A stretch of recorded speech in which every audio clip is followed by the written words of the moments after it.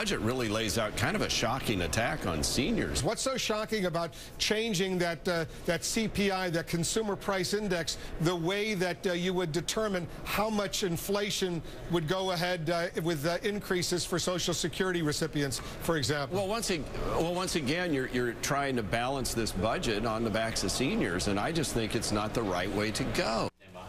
Okay, again, that was a Republican saying that. That was not Bernie Sanders. That was not Robert Reich. That's who had been criticizing the president on change CPI starting last Friday.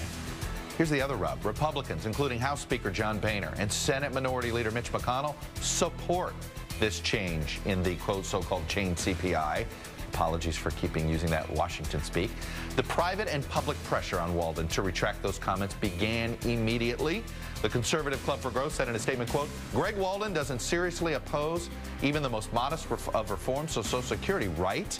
Greg Walden ought to think about clarifying his remarks on change CPI and think about clarifying soon. I'm sure his constituents would like to know his opinion. Bit of a veiled threat there. Well, Walden is standing behind what he said. In fact, in a statement from his office this morning provided to us here at NBC, Walden's press secretary writes, Chairman Walden supports the budget passed by House Republicans that preserves and protects Medicare and Social Security while also balancing the budget in 10 years. He disagrees with President Obama's political plan that hurts current seniors just so he can pay for more wasteful spending.